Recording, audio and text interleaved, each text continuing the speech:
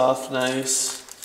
It's amazing, as much as we washed that bird and as good as we fleshed it, when we pull this bird out of here, you'll be able to see oil and fat deposits floating in the little bit of fuel that comes out of this thing.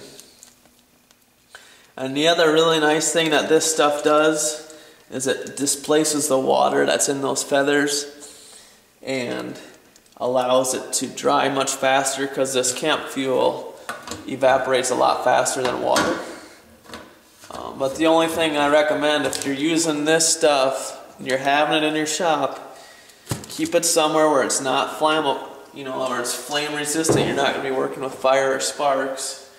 Keep it in a metal locked cabinet or something, so you're not putting yourself or anyone else in danger.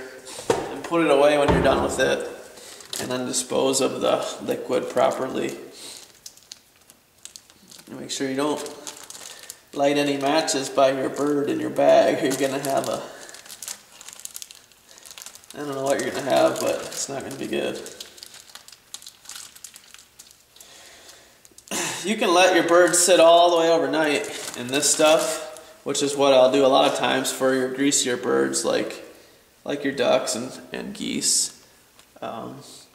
But as clean as we got this bird already, I think I'm just going to go take lunch here, and then I'll come back in probably 20-30 minutes and pull that bird out of there, and then we'll proceed with mounting.